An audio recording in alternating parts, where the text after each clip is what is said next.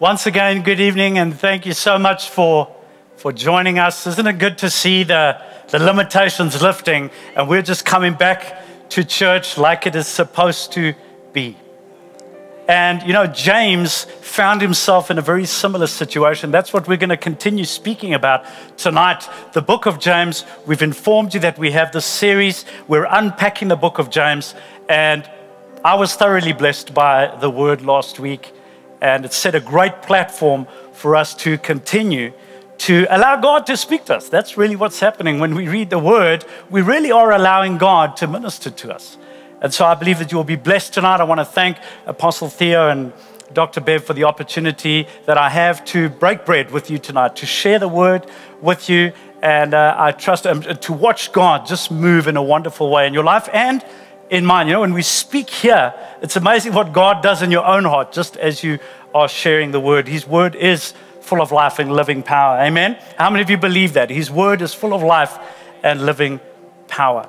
Let's pray.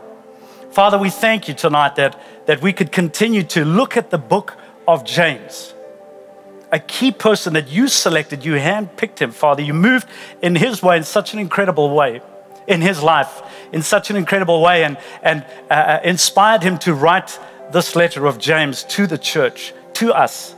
Already so far back in the past, you already knew about what we would face today and how important your word would be to us today. And so, Father, we thank you for that. Thank you, Spirit of God, for taking this word, planting it deep in our hearts and causing it to produce a harvest even many years from now, because your word is alive. And we thank you so much, Father, for giving us life through your word. In Jesus' name, amen. So we're talking about the book of James, and tonight I'm actually going to continue on from where Pastor Andre left off. He started in chapter 1. He dealt with the first portion of chapter 1 where James was speaking to, and he writes in verse 2 that he's speaking to the scattered church, because that's what they were in those days. They were scattered. They were not able to gather as churches. And that sounds very familiar to what we've experienced over these last 13, 14 months. Is that the church found itself to be scattered in a way, and not just physically, but we also found ourselves to be scattered spiritually and emotionally. There was just a whole bunch of things that we had to get used to, and the world was, just in an instant turned upside down, and what used to be normal just seemed so strange to us all of a sudden. And that's a lot to have to deal with. James found himself doing the same thing with the church, but God inspired him to write this letter and to share things with the church. And even today, that word is true, and it is alive, and it is as relevant today as what it was when he wrote it those 2,000 odd years ago. So what I'm going to do is I'm going to read the rest of chapter 1 for you. I'm just going to read through it first. You can follow with me on the screen for those of you that are watching from home or in our other venues, or you can follow in your Bible with me. And then what I'm going to do is I'm going to teach on a couple of elements from chapter 1 as we get a clear picture of what he was saying in this first chapter. So it starts, I'm going to continue reading from verse 16 out of chapter 1. It says, "Don't be deceived." He starts after speaking about trials and temptations, which is what we learned about last week. He's dealt with that, helped us to understand what's the purpose of a trial. God uses that. He grows us. We should rejoice in trials because it's good for us in a way.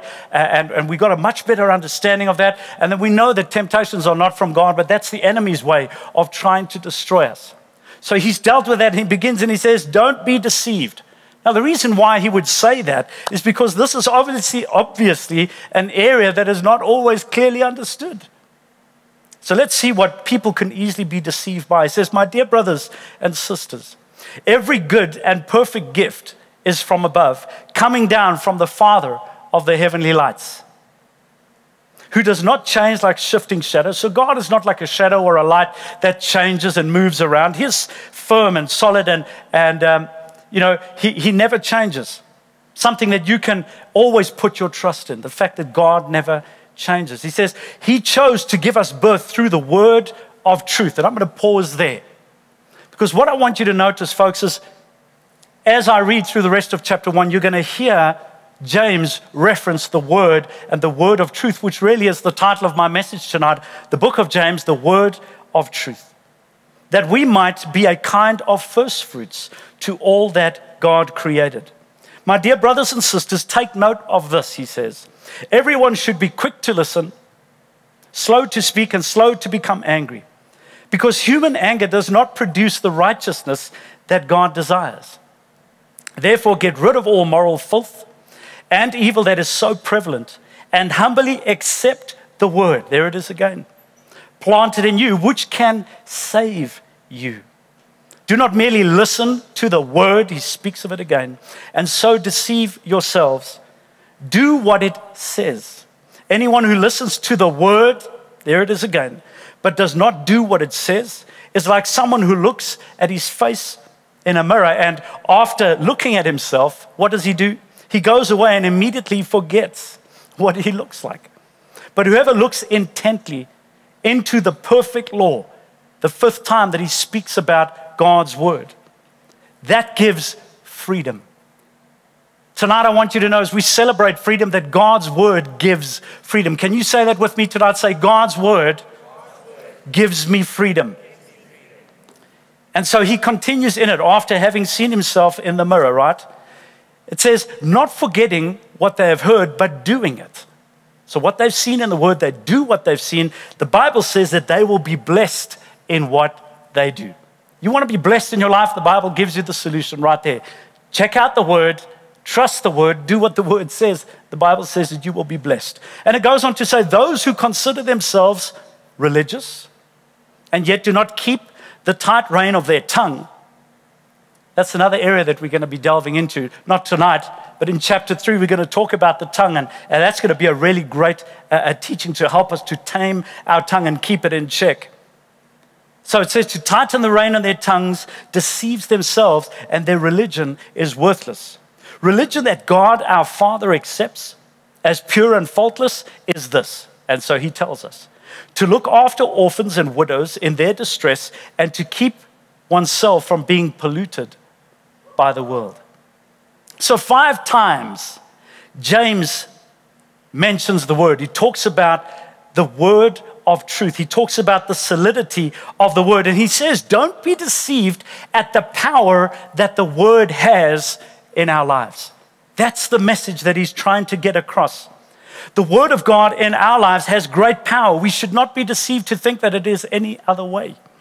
Then he says, like the Bible, he says, it's like the Bible really is important. That's the point that he's trying to make. What God says really is here in printed form.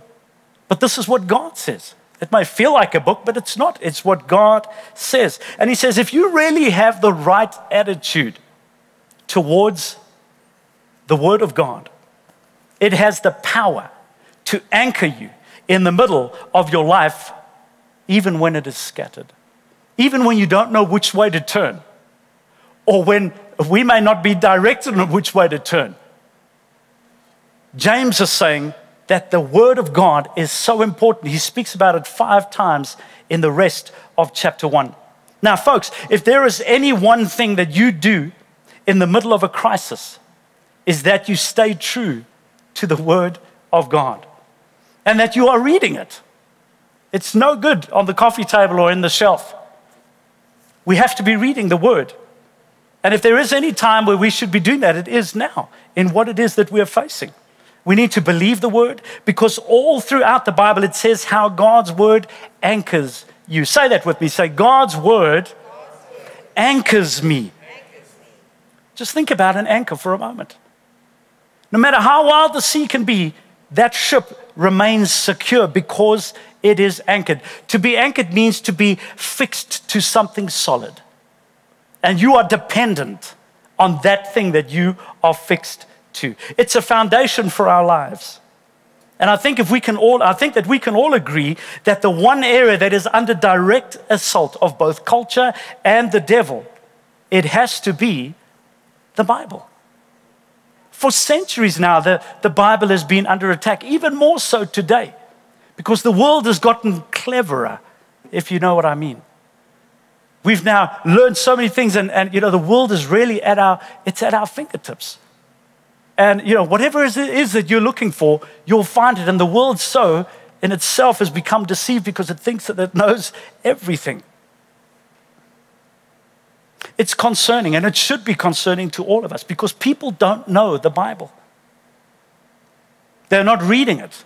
A lot of people don't even believe it. They say that it is flawed and that that the word contradicts itself. And we know that this is not true. But, it's so convenient to believe the next professor that tells us that, the Bible was written by the church as a form to control people, and they come up with all sorts of theories and stories, and we know that that's not true. But for someone who really is looking for an alternative, they would quite easily want to believe something like that. They want to believe that maybe the Bible isn't God's word because it's going to restrict me. And I'm going to show you today. We saw the scripture says that the word brings freedom. And so James says that don't be deceived. People think that there's no freedom in serving Christ, to the point where they've become deceived about it. Yet freedom is in the word. Freedom. This is where our freedom lies, is in the word. So, they believe that it's flawed. And the problem is that when you relax your attitude towards the word of God, that's where the devil can come in and destroy you. I mean, he's been wanting to do it since the creation of the earth. I mean, let's just think about the first words that the enemy spoke, the first words that Satan spoke. Goes all the way back to where Adam and Eve were in the glory of God. They were in the beauty of God, the tranquility of God, living the life that God had purposed for mankind to live. Right back in Genesis, and in chapter 3, verses 1, the devil comes in the midst of all of that perfection, and what does he say? The first words that come out of his mouth is, "Did God say?" Already attacking the word. And I believe that what he says here sets the spirit and the tone for what the enemy's work would be in our lives forever. His agenda really is to steal the word, always questioning the word, always challenging the word, doing whatever he can to steal the word. Like Jesus warned us about that. Says that he immediately comes to steal the word. That's his modus operandi, and he revealed that secret back in the Garden of Eden already. The single most important discipline that we need in the middle of a pandemic is what he is after. And sadly, we live in a generation that thinks that they know more than God, picking and choosing what they like and what fits with their lifestyle, what works for the way things are in the modern age. I mean, God didn't understand the relevance of what we're going through when he wrote the Bible back in the day. That's the state of our generation today. They follow their feelings too much. How many of you would agree with that? That if it feels good, then let's do it. I mean, after all, God wants me to feel good. So if he wants me to feel good and whatever it is that I'm doing makes me feel good, then come on, it's got to be right. Let's just go with that. But God, God wants you to be happy. He wants you to feel good. But he's more concerned with you being holy, folks, than how you feel. Look at what it says in Proverbs chapter 16, verses 25. I mean, nothing is new under the sun. Doesn't the Bible say that there's nothing new under the sun? Check what it says back then already. There is a way that seems right to man, but what happens in the end? It leads to death. So James is urging us to consider the Word of God, to treasure the Word of God, to realize that the Word is vital in our lives. The thing is that people who say, what, I don't really believe the Word. It doesn't work for me. I've heard that before. How many of you have heard that before? That really is just speaking out of ignorance or out of convenience. But the thing is that what we need to understand is if we go through a life, people who choose to go through life without the Word, what will happen is that life will teach them. It will be the school of hard knocks, but life will teach them that you can't have success in this life without the word. Just think about this for a moment. Just for a moment. The root of morality, not killing our neighbors if we don't like the way they drive, we just shoot them, or we just go off and do things just because we feel like it. The whole idea of morality is from the Word of God. No matter what it is that you believe, you can't run from the fact that God has put that in place. So what James is saying is that he's saying once you understand the difference between a trial and temptation, he wants us, he goes on to say that we need to have the right attitude. So know what comes from God, what comes from the enemy, that every good thing comes from God, and that he starts by saying, don't be deceived in thinking that, God is boring and he can be a bad God and a good God. God can't be bad. God can only be good. Nothing bad comes from God. That all comes from the enemy. He goes on to say that we need to have the right attitude towards the Word of God. Because if you have the right attitude towards the Word of God, guess what happens? You actually have the right attitude towards God Himself. So here's what James is saying, he's saying, what is going to be the basis for how I live my life? Is it going to be the world and my way, or is it going to be the Word and God's way? What's going to be the basis for how you live your life? Psalm 119 verses 81 shares something interesting about David's life to us. It says, my soul, this is Psalm 119 verses 81, it says, my soul is weak from waiting for you to save me. My hope is based in your word. So here's what I want you to see over here. Number one, I don't know if you're aware, but Psalm 119 is the longest chapter in the Bible. There are 176 verses in the Psalm. And every verse deals with the word, talks about the word. The longest chapter in the Bible dedicated to the word. Why? Because the word carries so much importance. And so David found himself in a very difficult, or the psalmist, let me rather say that, found himself in a very difficult situation, because he says that my soul is weak from waiting for you to save me, almost frustrated in a way, almost as if it looks like God is not there for me. I don't know if anybody's experienced that before, where you go through something, it looks like God is not there. And it's difficult to have to be in those sort of positions. But this is what he says. He goes on, but my hope is based on your word. So he's saying, even though it looks like you're not even there for me, you're not going to come through for me, or listen, I'm waiting here for this breakthrough. He says, my hope is in your word. You see, folks, the thing is this, we can't always control what happens in our lives. And I'm talking, let me talk about 2020, because it is so relevant to what we're experiencing today. We couldn't control what was happening just last year. That's just a few weeks ago. And even what has spilt over into this year, we don't have any control over that. But what we can change is we can change our attitude towards what we are going to be like in the middle of a storm, just like the psalmist.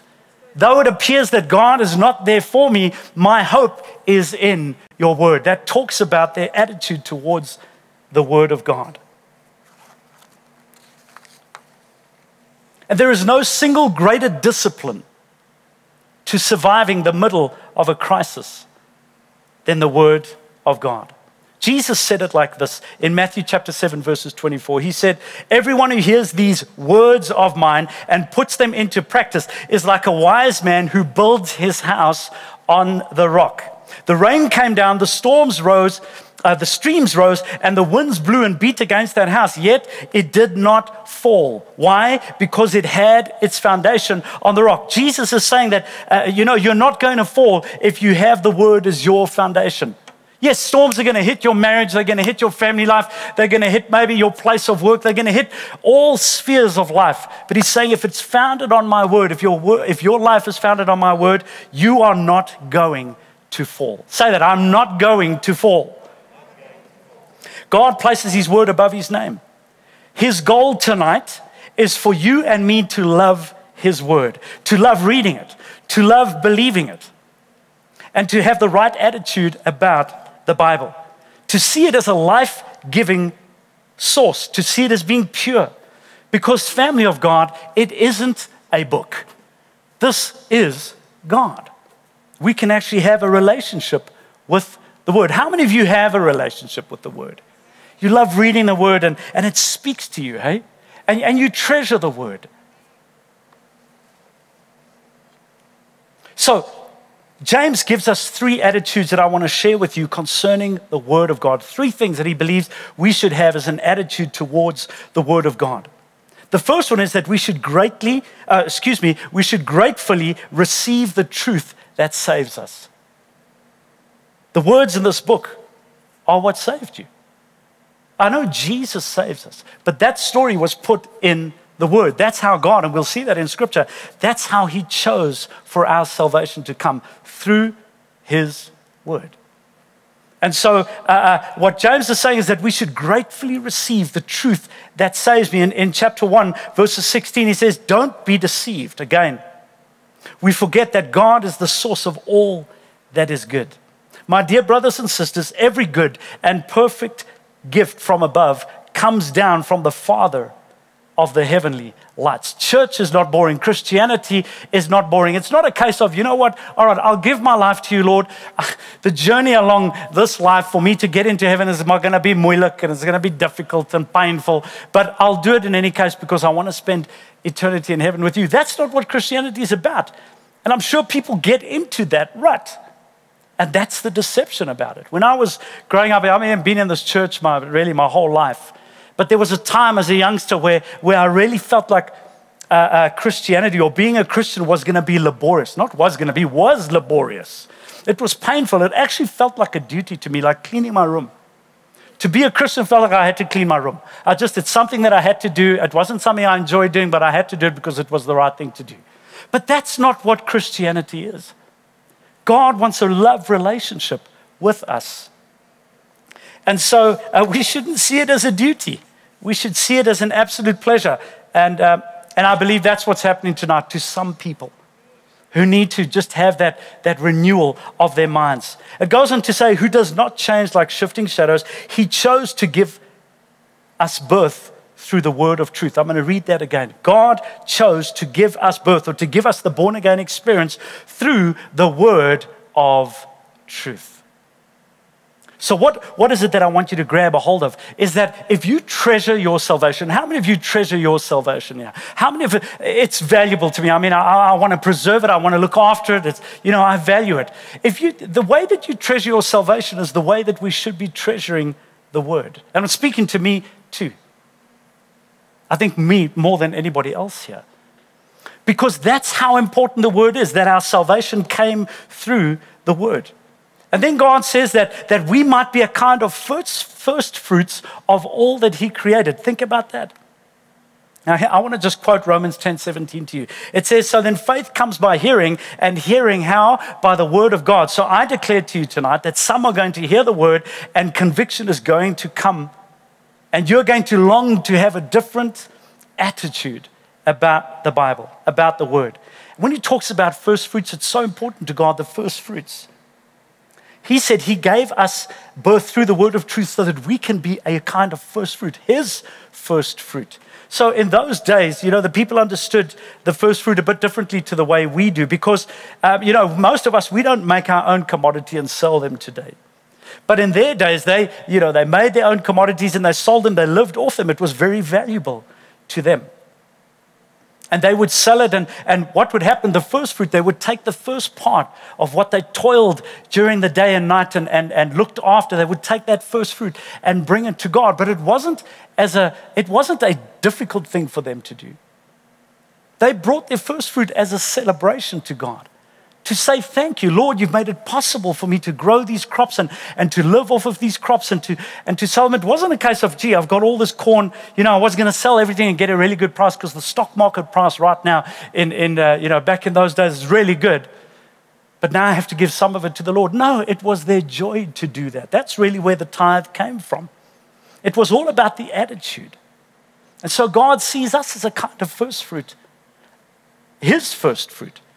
Think about Sunday being the first day of the week, and we give a portion of our week to God. We start off the week with church. We're saying, Lord, before my week even begins, here, I want to give the best of it to you. So in a way, we are giving God a first fruit of our week. I like that. I like that very much. So the guy growing corn, he didn't see it as a burden. He was honoring God with his first fruit, because he's saying, thank you for the ability that you gave me to grow this corn. And I want to give you the first one. Why? Because you gave me your first and your best. So it's all about an attitude change that James is trying to get through to us. Secondly, he says that we must humbly accept the truth that confronts us. Humbly. Why would he have used the word humbly? I've spoken about it already, because a lot of people today have pride because of what they think is true. They read the Bible and think, well, obviously God didn't know 2020 was going to be our modern age, so what he wrote was only relevant to back then. That's not how we do things today. That's not how we see things today. That's not how we live today. So it doesn't really fit in our culture today.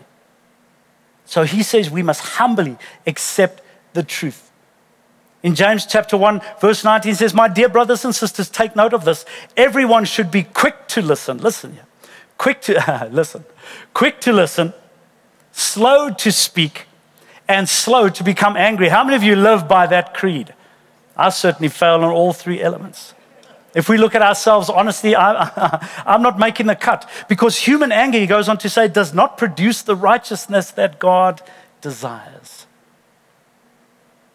Therefore, get rid of all moral filth, not beating around the bush on that one, and the evil that is so prevalent, and humbly accept the word planted in you, which can save you. Humbly accept the word. Don't just take the word for what it is. In fact, I'm going to go to the third point. The third attitude that James tells us that we should have concerning the word. Listen to this. It's to intently embrace the truth that guides us. So it's the word that saved us. We should treasure it. Secondly, we should humbly accept it. That word accept is like accepting a stranger into your house. You don't even know what the conversation is going to be about. You just trust that everything's going to be okay and you're going to have a good time, meeting with the stranger. So you have a decision to make. You open the door and you receive them into your home. And in the same way, that's what he means when he says accept the word, like you would a stranger. Even if it's going to slap you, well, the word, rather. If it's going to slap you a little bit in the face, you have to humbly accept what it is saying. And then thirdly, as I said, intently embrace the truth that guides me. Intently, he used that word on purpose. To intently do something is to do it with intent. In other words, there is a deliberate reason why you're doing something. You want to see what God has to say to you in the word. He spoke about the word being like a mirror. Some of us, the Bible says, when we look into the mirror, we think that we're great and we're cool and everything's hunky-dory. And then when we look into the word, the mirror reflects back to us and we see, yep, I've got hair out of place. You know, I haven't done my face if you're a lady. Maybe you've got a hanger coming out of your nose and no one in your family has bothered to tell you about this 4-inch hair that's protruding from your nose. The Bible shows us that, and then even though it shows us that and we humbly accept it, we still have to make a decision to make the change, to do what the word says. So the Bible will show you those hairs that need to be clipped. The problem is that not everybody, because the Bible says we walk away forgetting what we just saw. Yay. Forgetting what we just saw. So too many people are ducking without plucking. They're seeing what the word says and they're leaving without taking the time to actually allow the word to change them. So intently embrace the truth that guides me. Let me give you some practical ways in which we can intently look at the word. Like Peter, when he went into the empty tomb, when he saw the tomb was empty, the word that the Bible uses is that he intently looked inside the tomb. He didn't just walk past and say, oh yeah, I see the tomb's empty. Lekker.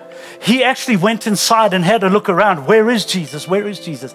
That's what that's talking about. So how can we practically be intent about looking at the Word. Let me show you, let me give you some ideas here. Number one, get a paper Bible. Technology is awesome, but get a Bible that you can treasure and make your notes in. Because that's the second point, is that you should set time aside to read and study and meditate on the Word. Think about the things that you're reading. That's the intent. Don't just read it because I need to ease my conscience, or, I have a habit of reading the Bible. I know it's a good thing for me to do. Think about what it is that God is telling you. Have a Bible reading plan. Have some sort of direction on where you're going. Sometimes I think, for me, sometimes I wouldn't read my Bible because I actually wouldn't know where to go and read. I know it sounds crazy, and probably I'm the only one. But if you have a plan on how you're going to get into the Word, it just makes it that much easier. And then lastly, don't just read the Bible. Let it read you. Let it be the mirror that God says that it is. Have a look in your Word and say, well, what am I going to see about myself today that you want me to look at, Lord? That you want me to change, that you want me to improve on. James so desperately wanted the people, because he had the urgency in his heart, prompted by the Lord. Don't be deceived. The Word of God is our treasure. It's what we live by. It brings us freedom. It is our anchor. It's the only way that you make it through a storm, is through the Word of God. I want to pray with you right now. Would you mind just to bow your heads and close your eyes? I want to pray just concerning what I've spoken about here this evening. Father, I thank you that every person, both here in person and watching from wherever they may be, will tonight fall in love with the Word. I pray, Lord, that we become a church whose lives and foundations are built on the Word of God. I pray, Lord, that we live in freedom because of your Word, and that the enemy will not steal the Word from us, Father. That we are not those that are deceived, Lord. Thank you for helping us to have the right attitude about your Word. Thank you for causing us to fall in love even again with your Word. Father, help us to welcome your Word into our lives and humbly accept what it tells us. Thank you that just as you saved us through your Word, you continue to save us. In other words, look after us in this world because of your Word, and we treasure your Word tonight. In Jesus' name, amen. Praise God. Well, with every head still bowed and every eye still closed, I said to you tonight that the Word is a person. It's God. Jesus is the Word. The Bible says that in the beginning was the Word, and the Word was with God, and the Word was God. And we read tonight in the book of James that God chose for us to be born again through His Word. And so if you're here tonight and you've never had an opportunity to give your life to Jesus, to receive this Word, this life, I'd love to pray with you tonight. With every head bowed and every eye closed, if you want to make Jesus the Lord of your life, if you want to begin to have a relationship with this life-giving Word, I'm going to ask you to raise your hand at the count of 3. 1, 2, 3. Raise your hand right now and be sure of your salvation. Jesus died for that. And so I want to pray with you. For those in the venue as well, in the various venues, raise your hand. We have a host over there that's seeing your hand. And we just want to pray with you. And I'm going to lead you in a prayer right now. For those of you, in fact, I'm going to ask everybody to pray this prayer together with me, okay? But those of you that raised your hand, I want you to think about what it is that you're saying right now, okay? It's a simple prayer, but mean the words that you say. Let's say this. Say, Dear Heavenly Father, I thank you for your Son Jesus, who you sent to die for me. He took my punishment on the cross so that I don't have to. Tonight, I declare that Jesus is the Son of God and that He is risen from the dead.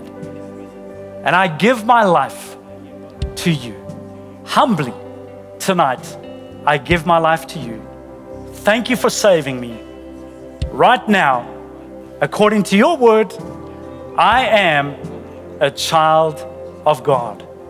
Praise God. Well, congratulations to every one of you that gave your hearts to the Lord this evening. What a wonderful transformation. And it's just a miracle, really, that has happened in your heart. So I'm going to hand those of you in our venues over to your host right now. And for those of you here in the auditorium, if you gave your heart to the Lord tonight, I want to ask if you wouldn't mind doing one more thing for me.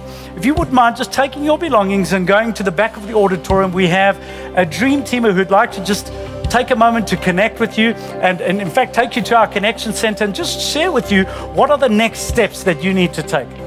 You've just given your heart to the Lord. You want to know what it is that you need to do next, because there's a life that you're going to live as a child of God. And so we want to help you with that. For those of you that are streaming in live, if you've just given your heart to the Lord, congratulations. Welcome to the family of God. Won't you please go to our website. On our website, there's a yellow box. You can't miss it. It says next steps. You can click on that and you will, if you just follow the prompts, you'll see what it is that you need to do. And I want to just remind you that we have prayer taking place tomorrow morning. We continue with our weekly prayer at 8 a.m. on our Facebook page live. Please join us with our prayer tomorrow morning. And thank you so much for joining us tonight. If you're here for the very first time, our guests, thank you so much for joining us in the Connection Center. We just want to spend a few moments with you and answer any questions that you may have. And folks, I want to ask you to stand right now. Thank you so much for enjoying the service with us. Come on, let's give God a worship before we go our way. Thank you for watching the Christian Family Church YouTube channel. Don't stop here. Join our online community and join us live every Sunday. Subscribe to this channel so you don't miss a single video or live stream, and share this with your friends. Thank you again for watching, and God bless you.